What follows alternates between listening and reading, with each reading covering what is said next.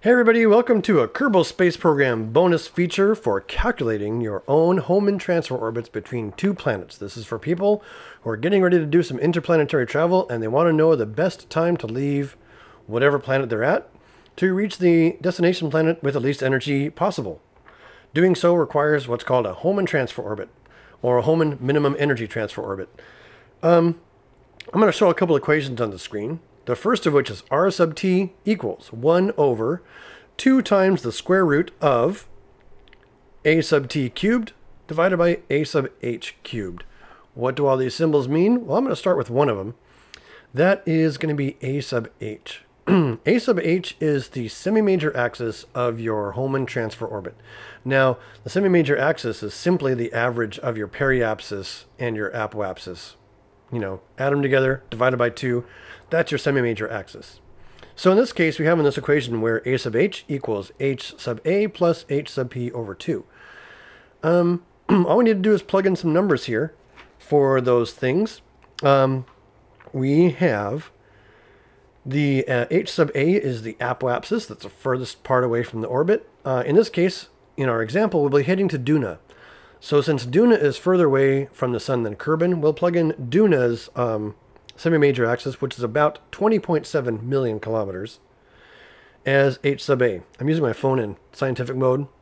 Since my camera's mirrored, it'll look backwards on if I show it, but, you know, run along with me if you want to. So Duna's average orbit is 20.7 million kilometers from the sun. We'll plug that in. Minus the periapsis, which is the closest point to the sun. In this case, that's Kerbin, because we're starting at Kerbin and headed out towards Duna. So we subtract this semi-major axis for Kerbin, which is 13.6 million kilometers.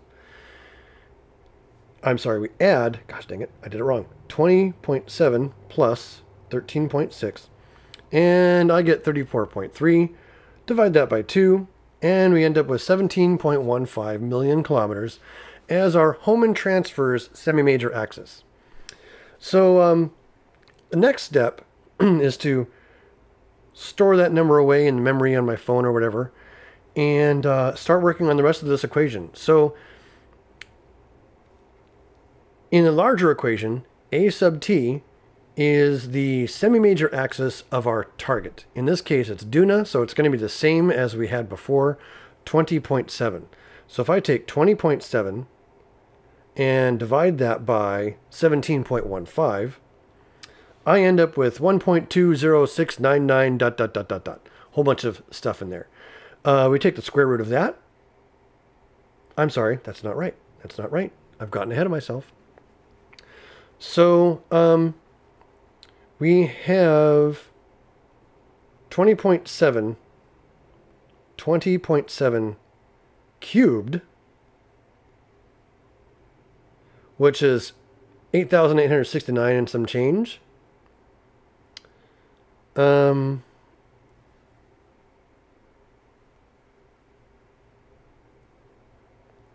And we're going to divide that by 17.15 cubed. Bam. And I end up with, in there, 1.75840, lots of stuff. Okay? Take the square root of that, which is 1.326. Multiply that by 2, which is 2.165.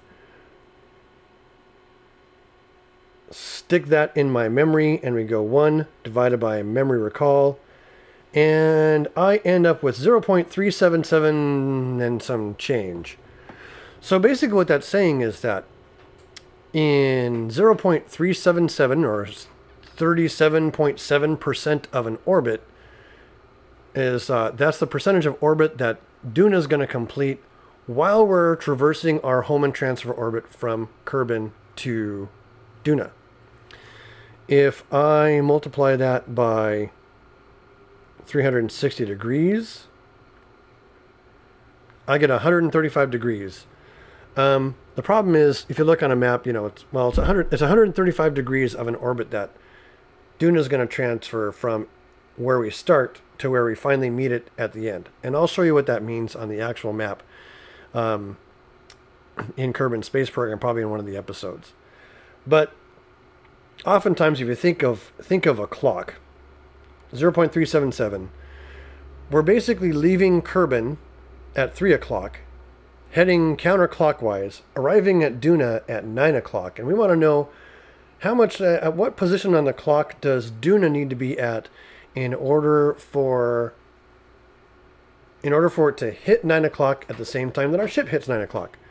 So we take 0.377, multiply it by 12 hours on the clock, and then we take away 3 hours because it's actually heading over at 9, not landing at noon, and I end up with 1.524, which is about an hour and a half on the clock. So if I go to 1:30 or 45 degrees, I guess it would be, yeah, it's that way on the camera. If I go to 1:30, have Duna sit there, I'm over here on Kerbal.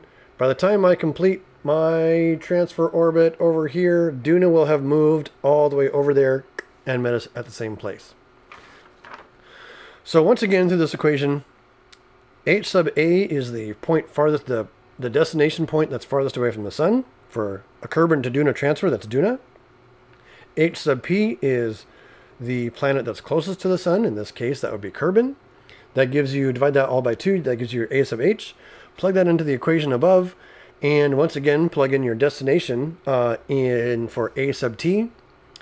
Get the cubes of those, divide them, square root it, multiply it by 2, grab that whole thing, toss it under 1, and you end up with the ratio of your Hohmann transfer orbit that the target planet is going to complete by the time you reach the destination. Hopefully this will help you guys get your math together on how to calculate these Duna transfer orbits on your own. There are web tools available, which I'm not going to talk about here, that do this kind of stuff for you automatically. But it didn't take me long.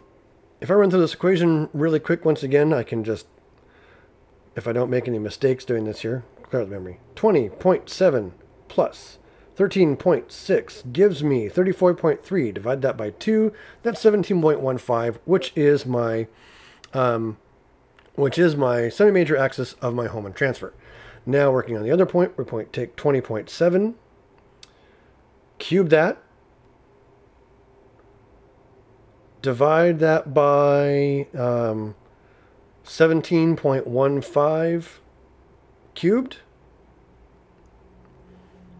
1.75, take the square root of that, multiply that by 2, stick that in memory, go 1 divided by memory recall, and 0.377, and running that through on my phone here took maybe a minute or two, and now I know that Duna is going to complete 37.7% of an orbit, and if I really want to stick it on a clock, I can multiply that by 12, subtract 3.3, now I made a mistake, 0.377 times 12 minus 3, and it's 1.524, which basically says 130. So, with this tutorial, you can now calculate your own Hohmann transfer orbits relatively quickly and use them in your interplanetary travels. Thanks for watching my bonus feature. Tune in next time and tune in for the episodes where I start using this stuff. Until then, thanks for watching. Goodbye!